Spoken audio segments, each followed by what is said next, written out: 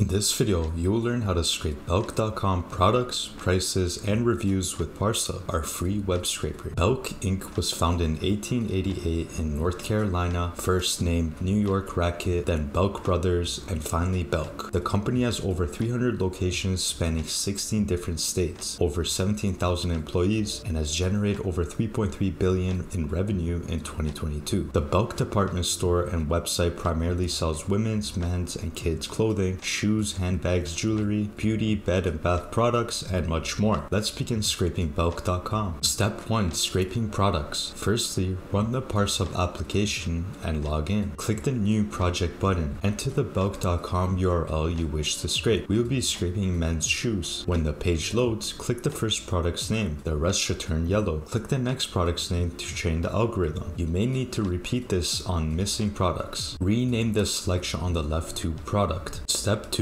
Scraping relative data. We will use ParseHub's relative select tool to scrape additional details for each product. Begin by clicking the plus button next to your product selection. Choose relative select. Click the first product's name, then its price. Do this for the next product as well to train the algorithm. You may need to do this for other products where the price is not extracted. Rename the selection on the left to price. You can redo these steps again for other data such as the reviews. Step 3. Pagination. Scroll all the way down until you see the page navigation bar. Click the plus button next to your page selection, not to be confused with product. Choose select and click the next button chevron. Rename the selection to pagination and expand it. Then delete the two extractions in there. Click the plus button next to your pagination extraction and choose click. On the pop-up, choose yes, and then enter the additional amount of pages to scrape. Step 4. Bypassing blocks. During our test scrape, our results came back empty, which means we ran into a scrape block. To bypass this, we need to use ParseHub's IP rotation. Note that this is a paid feature. Begin by clicking the gear icon at the top left of ParseHub. Click settings and then tick the rotate IP addresses checkbox. Click OK and then you're ready to scrape. Step 5. Begin scraping. Great job! To begin scraping all the pages you specified in your pagination step, click the green get data button on the left pane of ParseHub. You can test, run, or schedule your scrape. Testing is great for finding faults in your project. Run will run your scrape on ParseHub servers, and scheduling will help you with getting up-to-date data. Here's what our sample export looked like. Running into scraping issues? Contact our live chat support. Happy scraping!